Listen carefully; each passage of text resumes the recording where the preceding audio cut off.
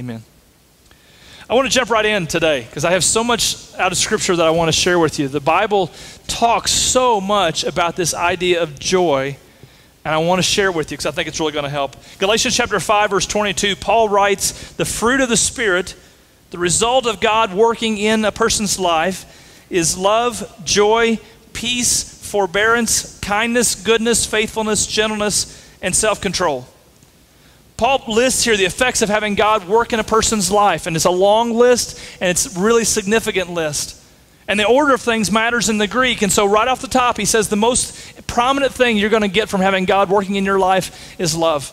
And you can see that. If you see somebody who maybe is a bit distant from God or hasn't ever come across the line of faith and they give themselves to Christ, you begin to see changes that God works in their life, and they begin to be a better, more loving dad or mom, and a better, more loving husband or wife or boyfriend or girlfriend. You see love welling up in them as God infuses them, I believe literally, with His love. It's the fruit, the effect of His Spirit. And Paul says the most prominent thing you'll notice when someone gives themselves to God and God begins to work in them is this overwhelming sense of love. But I want you to notice what's second. The second thing he lists here, the second most prominent thing someone will get when they give themselves to God is a sense of joy. I mean, it's not saying too much to say that Christians, followers of Jesus, should be about the most joy-filled people on the planet. Because God is literally infusing us with not just His love, but with His joy. Jesus talks about this in John chapter 15. Look at this verse. It says, as the Father has loved me, so have I loved you, so remain in my love.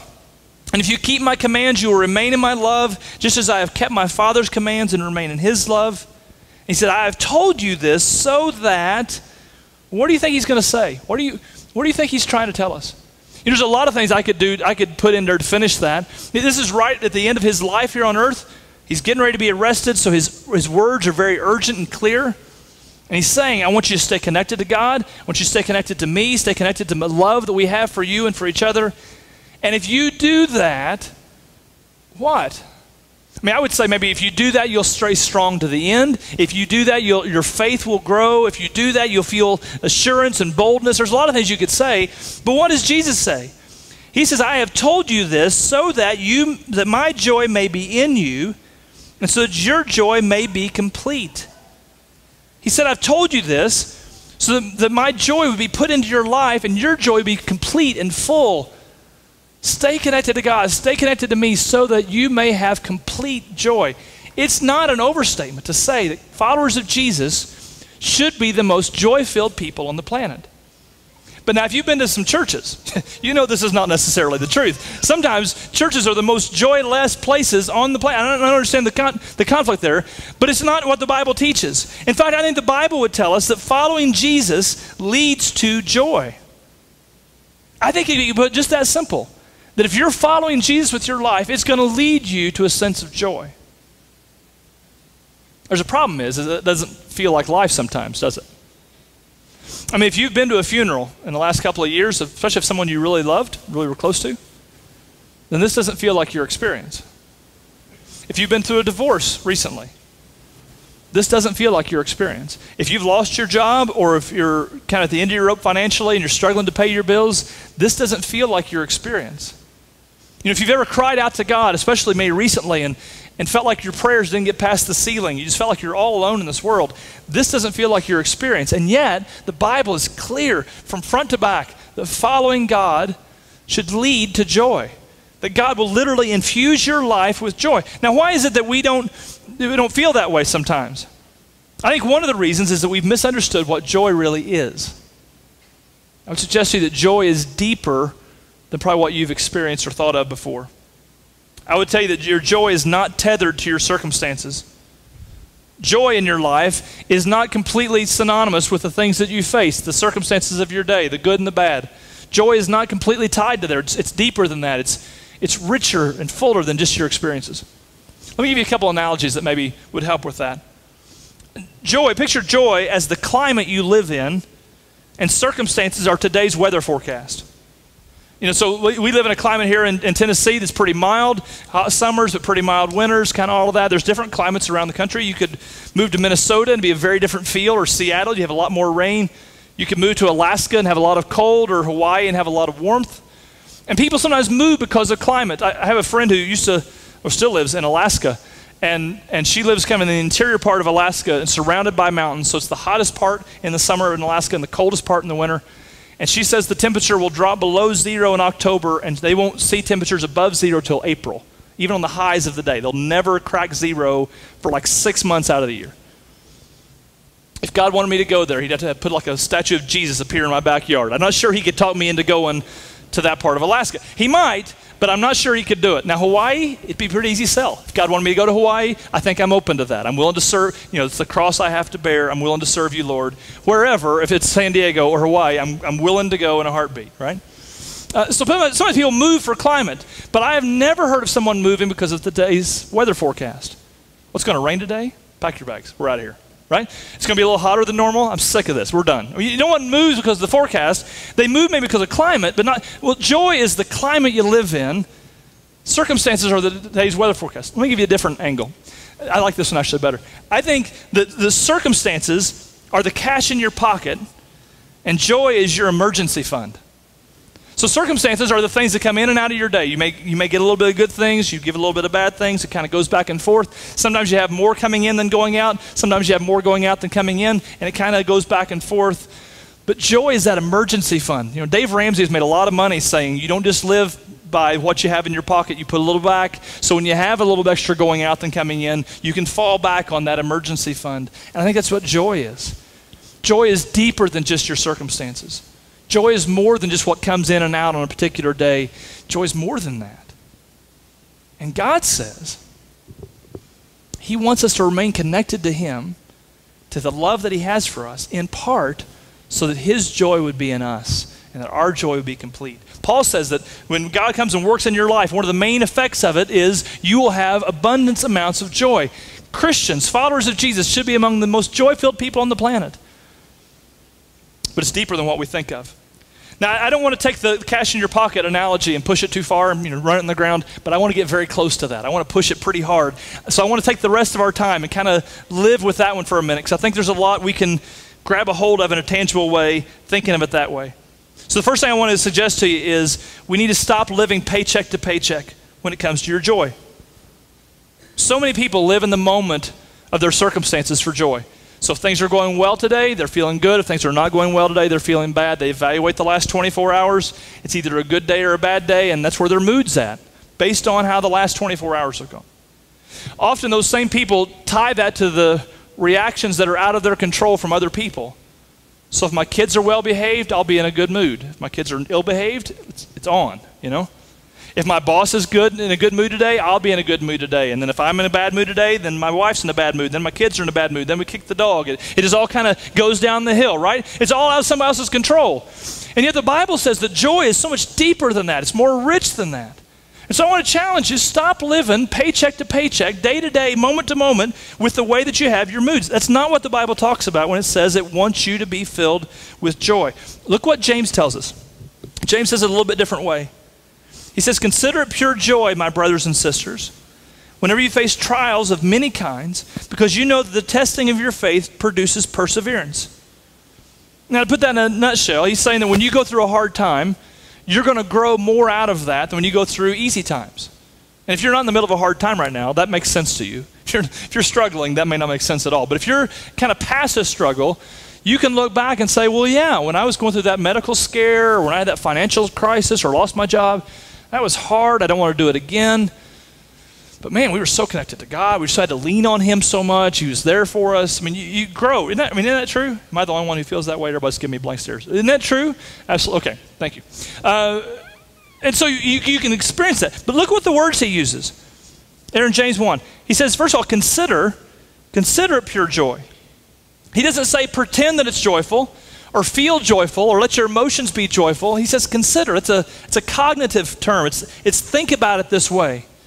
Take your mind and orient it around, even though the day-to-day is really hard right now, I'm going to consider it joyful because I know who made this world, I know who wound it up, and I know who's going to wind it down, and I'm in his hands. It's going to be okay.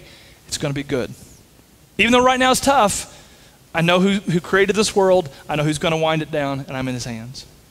And because we know who God is, and we know all that God has already done, we can face tough times with joy. But then look what he says after that.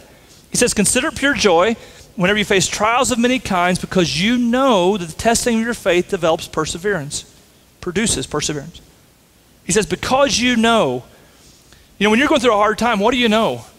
There's a lot you don't know when you're going through a hard time. If your relationships are crashing, or if your health's a mess, or your finances are scary, there's so much you don't know. There's confusion, there's fuzziness in terms of what's real and what's not real, what's going to be, what's worry, what's not.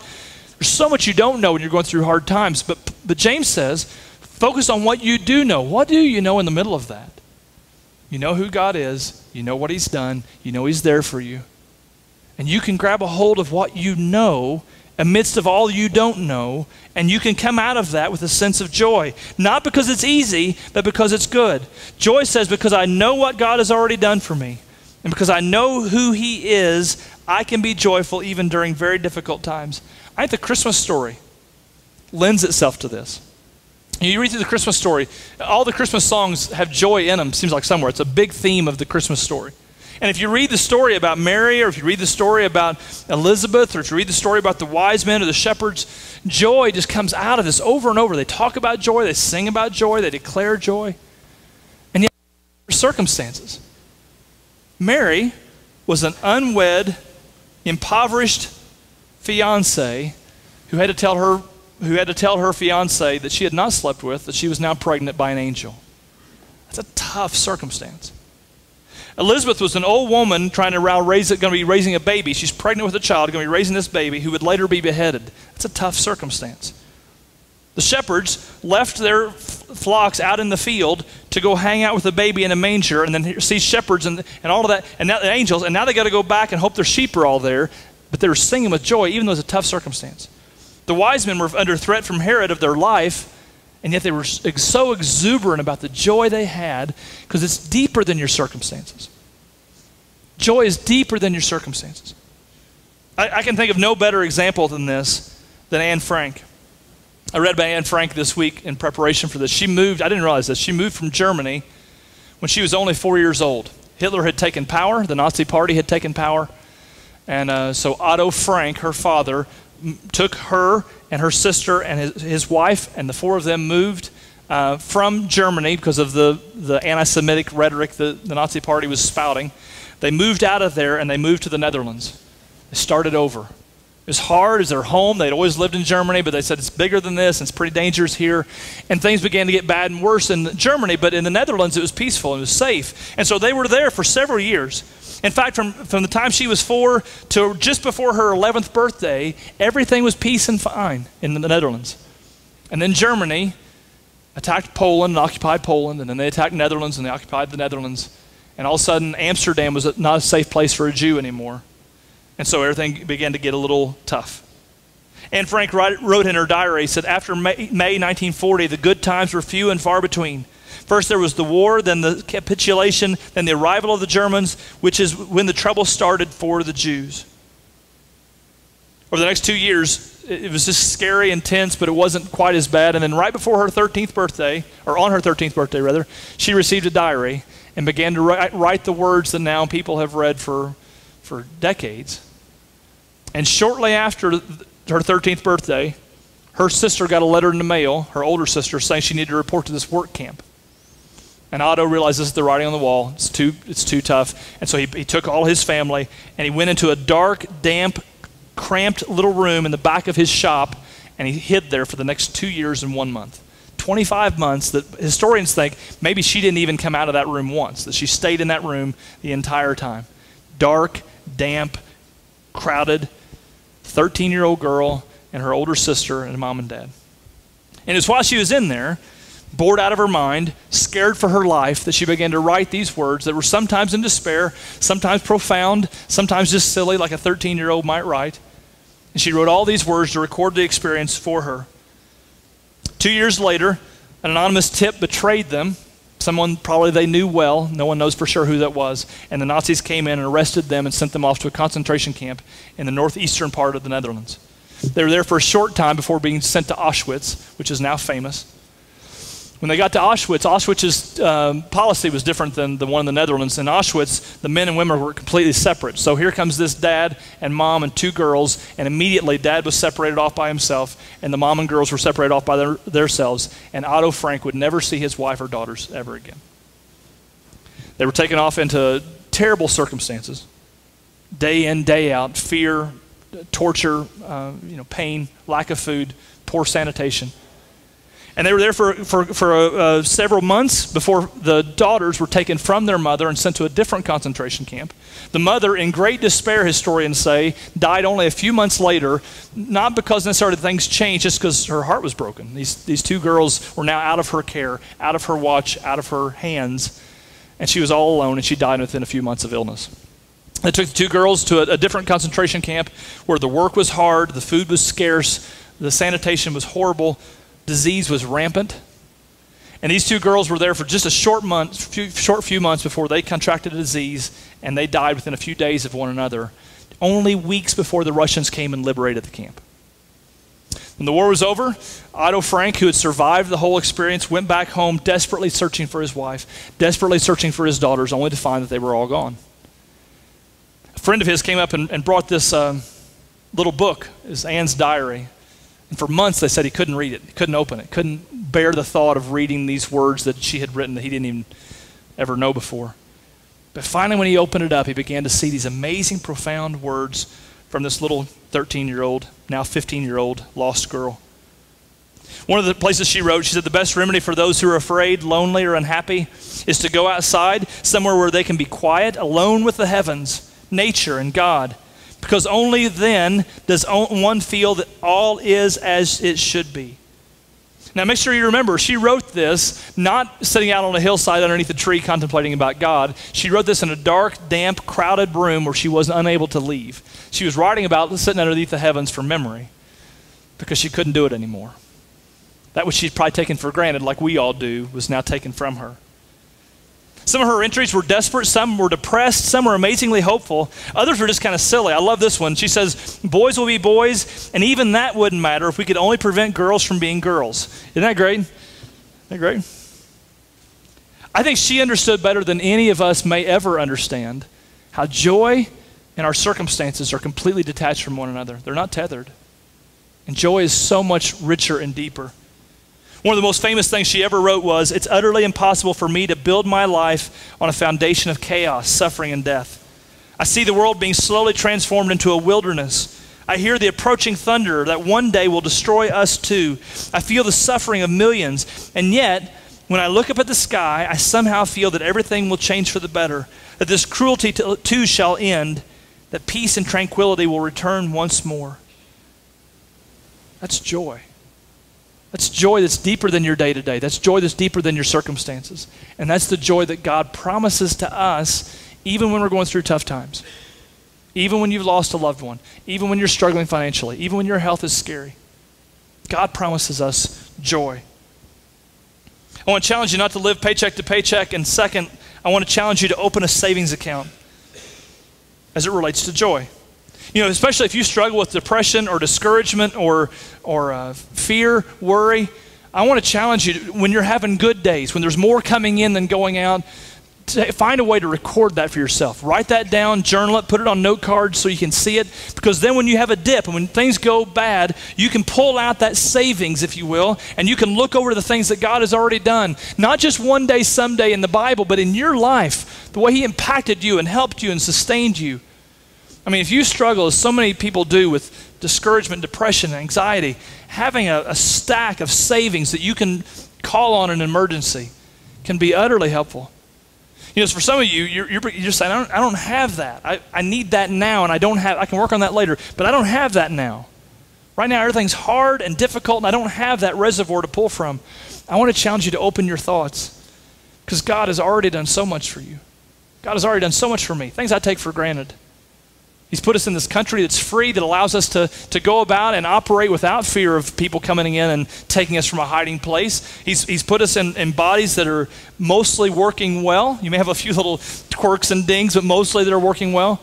I sat with the Smiths this week up in the hospital as their 7-year-old boy was recovering from an appendicitis. And we talked I just listened, in such profound terms about how they took, things like appendixes for granted until their little boys quit working, and now had such a big part of their life is his little appendix that wasn't working now. And we have so many miracles going on in our body every day that we don't think of until one of them doesn't work, or one of our kids don't work, or one of our parents don't work. But there's things that God gives us every day. The opportunities we have, the people we've met, the love. And outside of all of that, on top of all that, God has sent us Jesus, the very best he had. Born in a manger, yes, but lived to die so that you and I could be free. You and I could come back to God. You and I could have an opportunity with him in heaven. And over 100 times in Scripture, God tells us to be thankful or to give thanks because God wants us to know that we know that we know so much has already been given to us already. And it builds for us a savings account of joy that we can tap into when times are hard. Romans chapter 8, Paul writes, if God is for us, who can be against us? He who did not spare his own son, but gave him up for us all, how will he not also, along with him, graciously give us all things? If God is willing to give us his son, his own flesh and blood, sent as a baby, but born to die, a horrible death that God saw coming. If God's willing to do that for us, he's not going to leave you stranded. He's not going to be bad tomorrow, even though he's good today. He's not going to be weak tomorrow, even though he's powerful today. God is for us, and God is with us, and God challenges us to respond to that. That's the gospel, that God sent Jesus, the very best he had, so that we could respond to that and say, God, I accept that, I own that, I want that in my life. And he would infuse us not just with forgiveness and love, but with joy.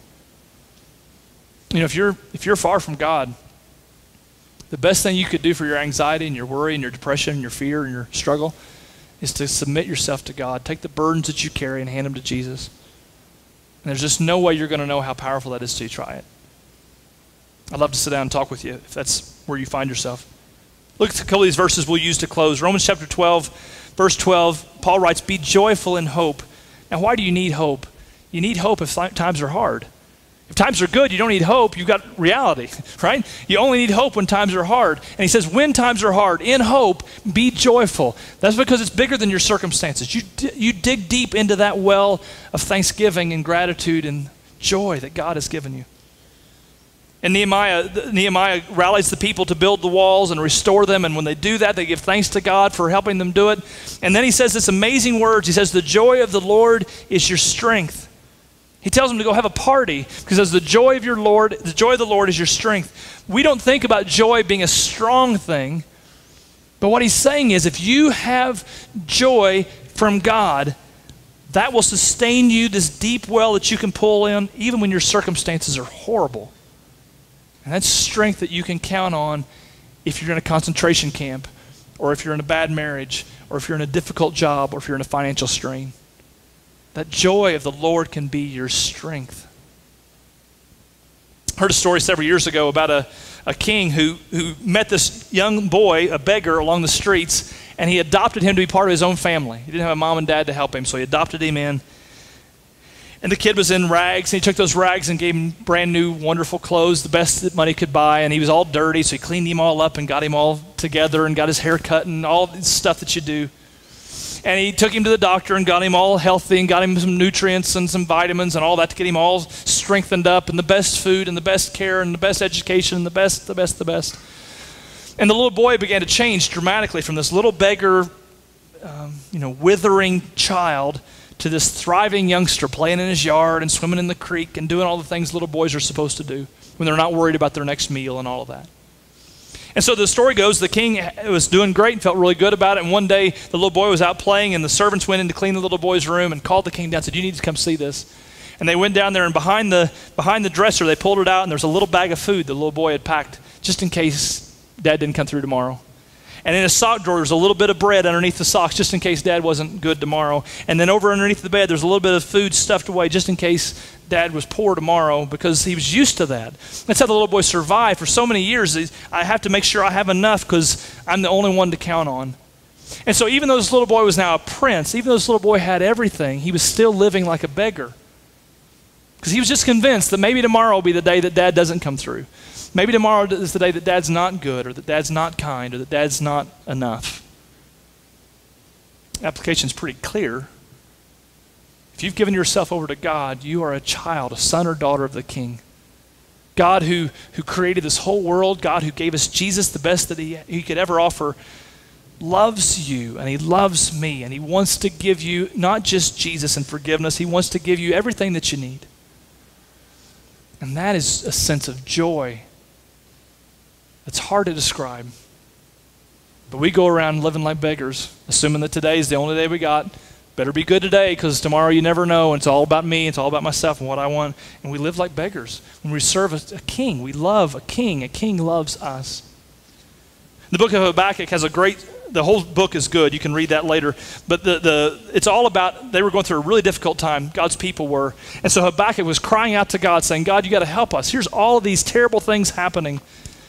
And God really doesn't answer that. God doesn't say he's going to do anything immediately. In fact, God says, I've done a lot of good things in the past, and I'm going to come through again, but no immediate promise. And the last couple of verses of Habakkuk say, though the fig tree does not bud, and there are no grapes on the vines, and the olive crops fail, and the fields produce no food, though there are no sheep in the pen, no cattle in the stalls, yet I will rejoice in the Lord. I will be joyful in God my Savior, for the sovereign Lord is my strength. And when you read that, you wonder, how does he do that? I mean, how's a guy who has no sheep or cattle or food or provision, how can he be joyful in the midst of that? But I think you get a little picture earlier. The beginning of chapter 3 says, a prayer of Habakkuk the prophet on Shigionoth. It's a Hebrew word. We'll talk about that in a minute. He says, Lord, I've heard of your fame. I stand in awe of your deeds. Repeat them in our day. In our time, make them known. He says, God, you've done great things in the past. I want you to do it again. Do it again. And then he uses this word, this Shigionoth, which is a musical term that means expressive and exuberant. So what he's saying is this whole last chapter, chapter 3, is all a song. It's not a poem, it's a song. And he's saying it's to be sung, and it's not to be sung as a dirge or a funeral march. It's to be sung with exuberance and excitement, because God has done great things in the past. God is going to do great things in the future, and we will rejoice in that, even though the present looks really pretty bleak. That is joy. It's what God wants for you. It's what God wants for me.